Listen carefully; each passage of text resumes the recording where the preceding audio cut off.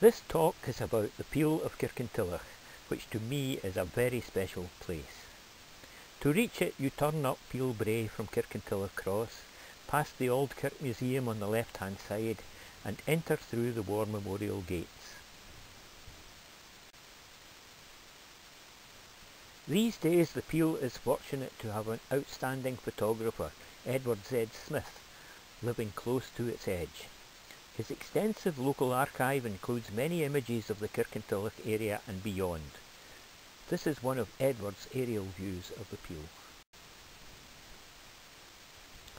The talk will divide into 6 different themes listed here.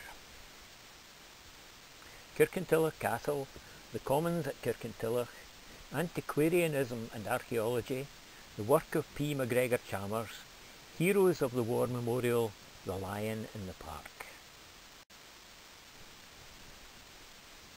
To address the first theme, I will consider the substance of the medieval castle, its significance in the Wars of Independence, the peels created by Edward I of England, the siege of Kirkintilloch Castle in 1306, the subsequent siege of Stirling Castle, and the unfortunate decline of the castle at Kirkintilloch.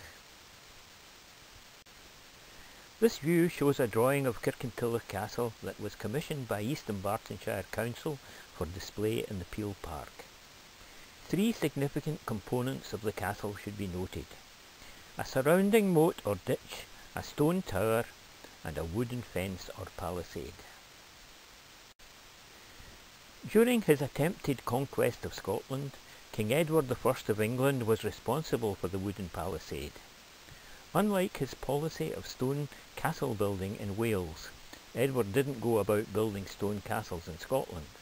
Instead, he strengthened existing castles by the construction or renewal of surrounding palisades or peels. The one at Kirkintilloch is probably a renewal.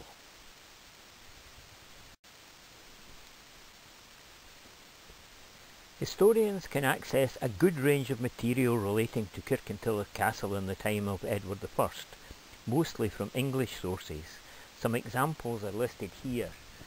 These examples all relate to Sir William Francis, who was the constable of Kirkintilloch Castle in the very earliest years of the 14th century. This list shows that, apart from Berwick and Linlithgow, Kirkintilloch was one of the most significant Scottish castles held by Edward in the early years of the 14th century, at least in terms of a regular garrison. In 1302, Stirling Castle was still in Scottish hands, so the land between here and Stirling was very much a war zone. The stone palace at Linlithgow did not exist in Edward's time. Instead, there were wooden palisades and earthen mounds, just like those at Kirkintilloch, the remains of which can be seen at Linlithgow to this day. At Lochmaben, the remains of a later stone castle survive, but in Edward's day there would have been a wooden palisade on top of an earthen mound. Traces of this can also be seen at the present time.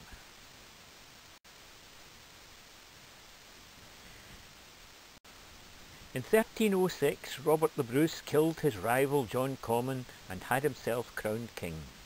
As it happens, John Comyn had been the laird of Kirkintilloch Castle, but he also owned estates in other parts of Scotland. Here we see the banner of Bishop Robert Wishart of Glasgow, a loyal supporter of Robert the Bruce. In 1306, on Bruce's behalf, he laid siege to Kirkintilloch Castle, using timber given to him for repair of Glasgow Cathedral to make siege engines.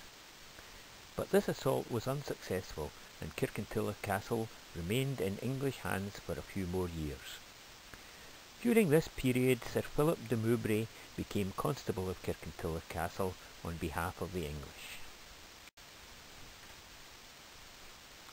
De Mowbray seems to have been highly regarded, for by February 1311 he had been promoted to the command of Stirling Castle, by then in English hands. He remained in charge there until the Battle of Bannockburn in 1314, after which he was permitted to change sides, from the English to the Scots. This slide summarises the period of common family involvement in Kirkintilloch history before they fell from grace in the reign of Robert the Bruce.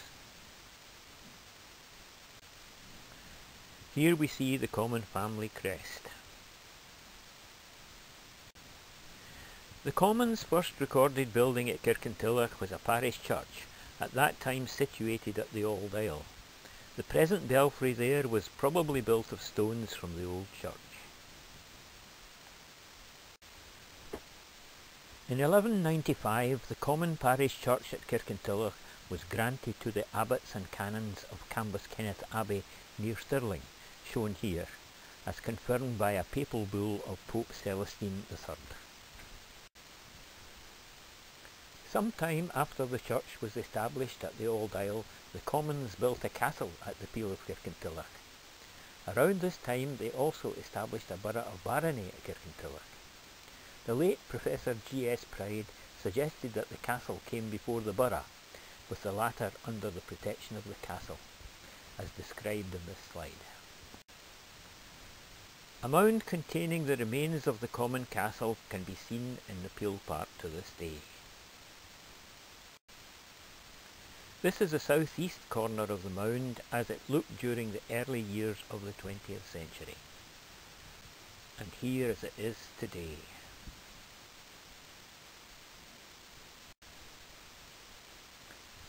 A charter for a borough of barony at Kirkintilloch was granted by King William the Lion to William Common in 1211.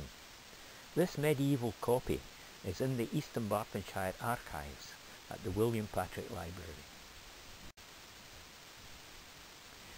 It is fair to say that the written antiquarian and archaeological history of the Peel over the years has been quite colourful and varied. Sadly, until quite recent years, it was based on two errors. Firstly, that everything historical to be seen at the Peel is Roman, mainly comprising an Antonine wall fort. Secondly, that the Antonine wall, very unusually, ran along the southern edge of the fort. John Horsley, writing in 1733 in Britannica Romana, challenged the latter view, believing that it probably passed north of the fort, but nobody paid any heed to his view until very recent times. This is General Roy's plan of the Peel, dating from 1750. It shows the boundary ditch surviving in more complete state than it does today, and a substantial stone building just inside the east gate, which is now turfed over in a grassy mound.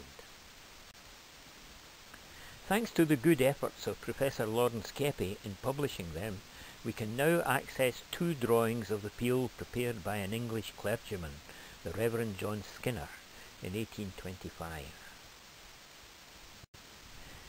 Skinner was really the first antiquarian to challenge the view that the features surviving in the Peel were entirely Roman. He suggested that the stone building near the southeast corner was more modern.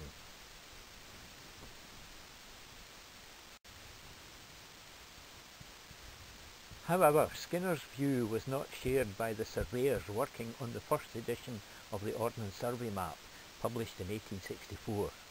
The map describes the Peel simply as remains of the Roman wall station.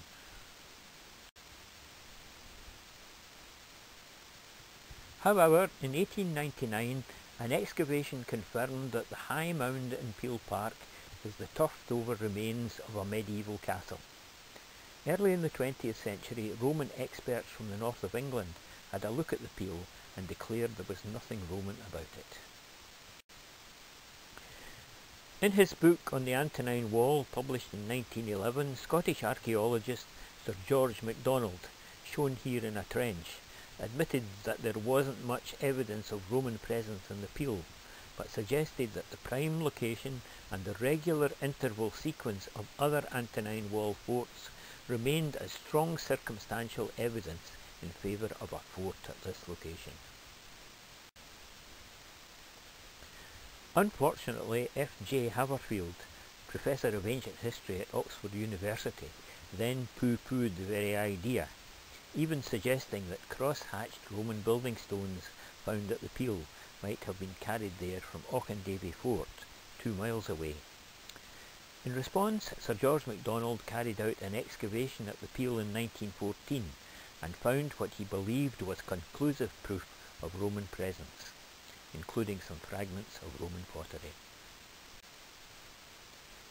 Nevertheless, most of the specialists still believed that the course of the Antonine Wall through Kirkintilloch lay south of the Peel. This erroneous view was corrected by Professor Anne Robertson during the 1950s, when she found the stone base of the Antonine Wall close to the western boundary of the Peel Park, near the top of Camphill Avenue. This view shows people spectating at the excavation in Peel Park, with Union Street and St David's Church steeple in the background. This view shows the location of the excavation with the old William Patrick Library in the background. The excavation site lay open for many years, but Professor Robertson once told me that she believed that the trench should be filled in again to preserve the remains. In due course this came about, but in many ways this seems a pity. This view shows the site of an excavation that was carried out in 1979 under the auspices of Strathkelvin District Council in the car park across the road from St Ninian's Church. Very significantly, the archaeologists on this project discovered the remains of a Roman ditch curving to the south, which some archaeologists are convinced shows the south gate of the Roman fort. This shows a view of the back of St Ninian's Church, looking south from the mound in Peel Park. If the discovery across the road from the church really was the south gate of the Roman fort, we might expect to find its headquarters building in this general vicinity. Unfortunately, there doesn't seem to be much chance of this now. The excavation of the Peel Mound by Peter MacGregor Chalmers in September 1899 is actually very significant, but because he did not leave behind a formal report, this work is often ignored by archaeologists.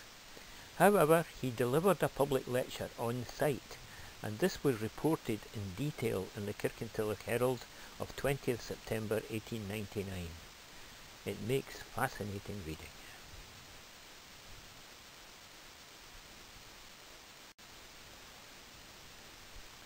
MacGregor Chalmers was an architect by profession, specialising in churches. Probably by coincidence, St David's Memorial Church, Kirkintilloch, was built to his designs during the 1920s. Chalmers showed very clearly that the high mound in the Peel Park is the grassed over remains of a substantially built stone medieval keep with walls 12 feet thick. Undoubtedly the castle of the Commons that was garrisoned by English troops for a period.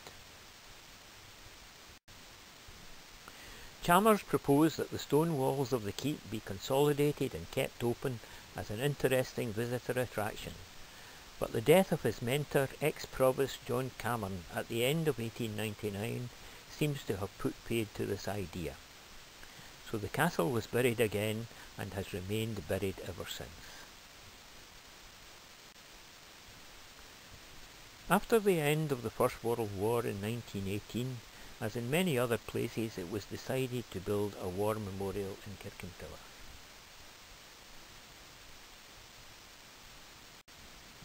The matter was discussed in 1919 when the Peel Park was identified as a suitable location. Construction of a new baronial tower was discussed, but it was agreed that this would be too expensive. This image is of an earlier proposal for a new built castle at the Peel by Alexander Galloway in 1880. This seems to be something we can do well without. The War Memorial project stalled for a few years, but in 1923 Sir James Fletcher, a Kirkintilloch native who was a prominent building contractor in New Zealand, offered to provide a substantial quantity of New Zealand marble for the purpose and transport it to Kirkintilloch free of charge. Fletcher's offer was gratefully accepted, and this is the origin of the war memorial we can still see today. Carefully note the words "in remembrance" above the gate. This is an early drawing of the Kirkintilloch War Memorial on Peel Brae, prepared before it was erected. Note that the words above the gate are different. They read "Gates of Remembrance." This is because the Kirkintilloch War Memorial wasn't built to an original design. It was copied from the design used for the memorial at Westport on the South Island of New Zealand, on which the words were "Gates of Remembrance." Having received the marble for the war memorial free of charge, the memorial trustees decided to spend the accumulated funding for the memorial on other things. They decided to create a clear vista for viewing the war memorial up Peel Brae. For this, the first task was to purchase and remove the former Salvation Army Hall at the foot of the brae beside the Peel Cafe. This shows the deed of purchase of the hall building from Charles MacDonald and other members of his family, dated June 1923. Interestingly, one of the members of this particular MacDonald family was Margaret MacDonald Mackintosh, wife of Charles Rennie Mackintosh. The latter's signature as witness can be seen at the foot of this part of the document, with the signature of his wife, Margaret MacDonald Mackintosh, to the right. So East Dunbartonshire Archives has a Charles Rennie Mackintosh autograph.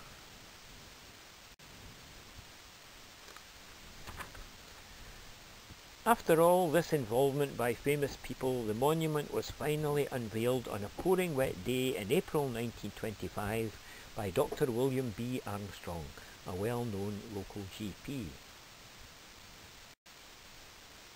Although the marble for the war memorial came from New Zealand, the cast iron gates were manufactured locally at the Lion Foundry.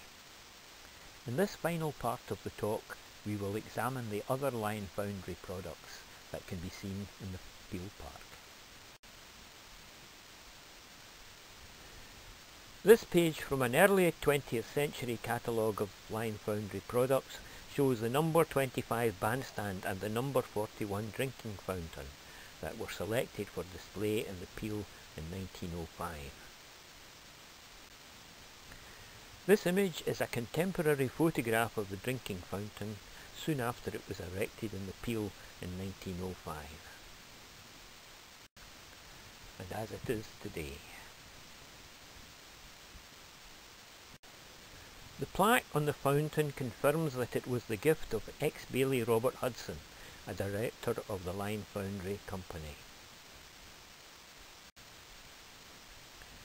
Along with James Jackson and James Brown, Robert Hudson, portrayed here, was a founding partner in the Lion Foundry in 1880.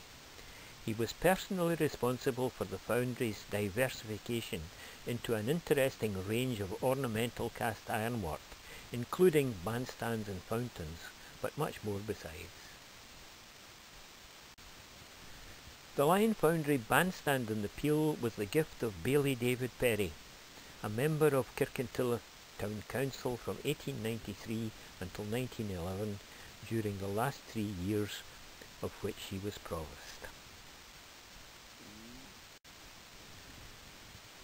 David Perry was a manufacturing chemist with a factory at Kirkintilloch Canal Basin. This portrait shows him in later life. It is worth remembering that Kilsyth also has a Lion Foundry fountain and bandstand set, displayed in Burn Green Park. The Kilsyth fountain is a number 41 fountain, identical to the one in Peel Park. Although made in the Lion Foundry, Kilsyth's bandstand is of a different design to the one in Peel Park.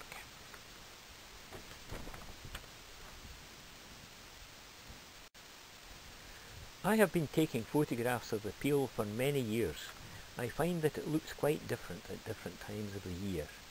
This winter view was taken in the 1980s when I was working at the old William Patrick Library, just a few steps away. and this is a very recent view taken in the autumn of 2020.